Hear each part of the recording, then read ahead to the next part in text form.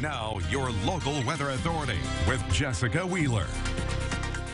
Welcome back and happy Friday. Well, not as cool this morning, but colder temps overnight. The National Weather Service has issued a freeze warning for Indiana counties that will go into effect at midnight tonight throughout the overnight hours until 10 a.m. tomorrow morning. And again tonight, also widespread frost in the forecast. But for today, there is rain moving on through on the Dorset Automotive Doppler radar. We've had rain overnight, scattered showers throughout the day. Keep your umbrella handy, but no issues with visibility. This is South Terre Haute on our Graber Post Buildings camera. Those temps today along 50.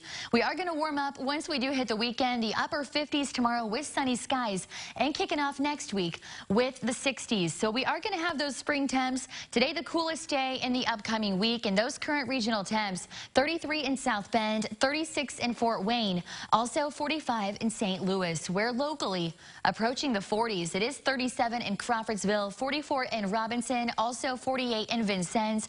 Again, highs today along 50, and east winds up to about 15 miles per hour, with gusts later today up to about 20. So it's going to be breezy here and there, but of course nothing like the other day when we did have those gusts up to about 50 miles per hour. On our futurecast, cloudy skies as rain is going to be moving on through today. Here locally receiving showers, but far north and off to the northwest, they're actually receiving snow. In fact, a winter storm warning is in effect, up to about 8 inches of snow. Where locally, we've just got some rain moving on through. Not a whole lot when it does come to accumulation either, but keep the umbrella handy.